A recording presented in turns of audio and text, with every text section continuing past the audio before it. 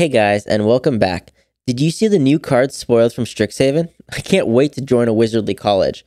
The colors of the Prismari are so pretty, and the alt art demonic tutor has me so hyped. But what college are you hoping to join? Let me know in the comments down below. I also wanted to let everyone know we have a TCG affiliate link. And if you ever see a card you want to try or are inspired to brew something new, use our link when purchasing and we will receive a small portion of the sale. This is a great way to show support for the channel and really helps us keep making videos. But enough shilling, time to get back to the video. Alright, block there, kill that. Oh, that is trample.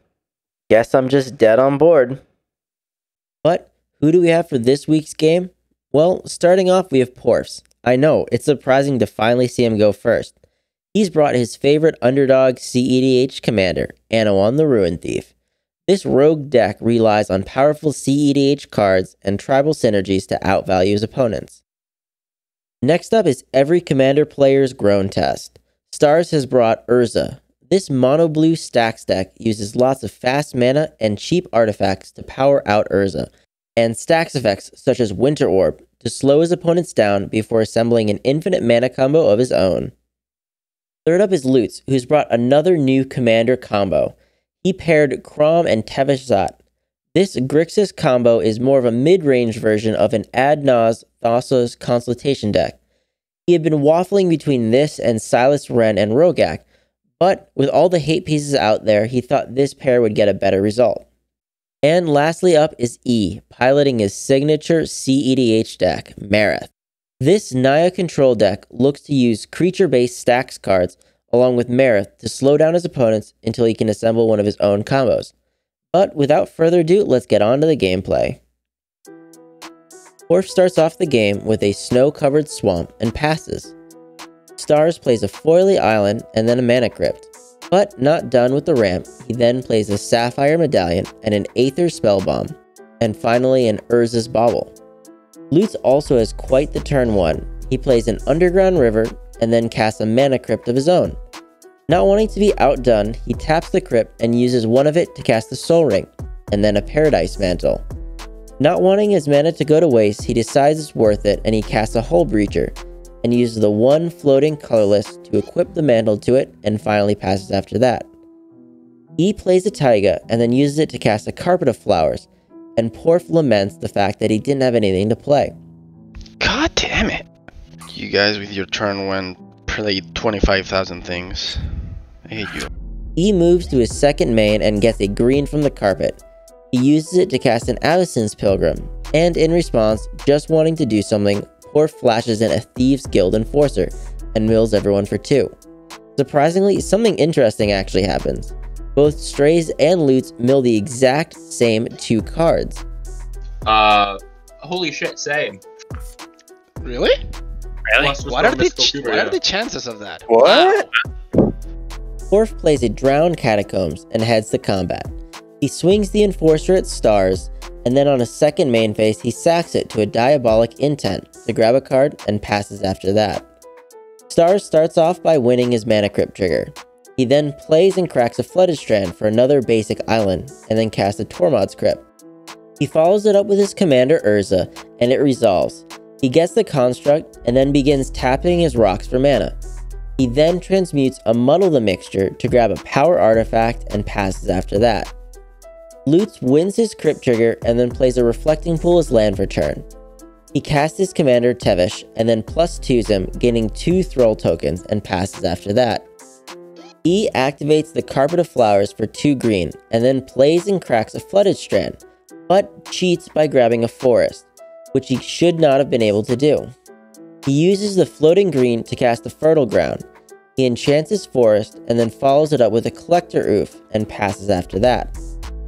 Porf plays a Tainted Isle as land and decides to just go for the win. He casts a Thassa's Oracle, but he has an answer with a Pyroblast to counter the Thassa. Sad he didn't get the win, Porf follows it up with a Manival and passes after that. Stars starts by winning his crypt trigger and then taps his rocks for mana and casts a Transmute artifact. But thinking nothing good can come from it, Lutz responds with a Negate, and Stars fires back with a Miscast to let his spell resolve. Stars then sacrifices the Tormod's Crypt and pays the difference of 2 mana to grab a Grim Monolith.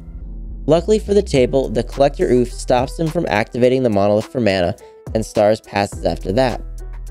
Lutz wins his Crypt trigger again, and then on his main phase, he +1 Tevesh to sacrifice a Thrall and draw 2 cards. He follows it up with a Preordain, scrying 1 to the bottom and drawing the other, but not finding an answer to the Oof passes the turn. He plays a forest as land and then activates the Carpet for white. He uses it and his lands to cast his commander, Marath, leaving 1 white floating, which he uses to cast a Skull Clamp. He then heads to combat, swinging the Oof and the Pilgrim at Tevesh. Lutz doesn't block, and the Tevesh drops to 4 loyalty, and E is done after that. Orf plays a Cephalid Coliseum as land for turn, and then casts a Thada Adel and passes the turn. Star misses his Crypt trigger, and then casts a Pongify, targeting the Collector Oof. Not wanting to just lose, E responds with a Silence, and with his floating mana, he pings Porf's Thrall. The Silence and Pongify both resolve, and E gets an Ape, and Stars passes after that. Lutz finally loses a Crypt trigger, and then casts a Jeska's Will. He gains the mana and exiles the top 3 of his library, these being a Demonic Tutor, Final Fortune, and a Shivan Reef, which he plays as land. He then casts an Ad Nauseam, and in response, Porf casts a Demonic Consultation, naming Pact of Negation, not knowing if he even runs it in his list. He starts exiling, and turns out, in fact, he does not, as he exiles his entire library, and the Ad Nauseam resolves. Lutz starts revealing cards until he hits a Tainted Pact. With the Dockside he drew, the Demonic Tutor for a Thassa, and the Tainted Pact, he then wins the game. Game review. Sorry for another short game, but I still thought it was interesting. I think that everyone really got off to a fast start, but Lutz's was just too crazy.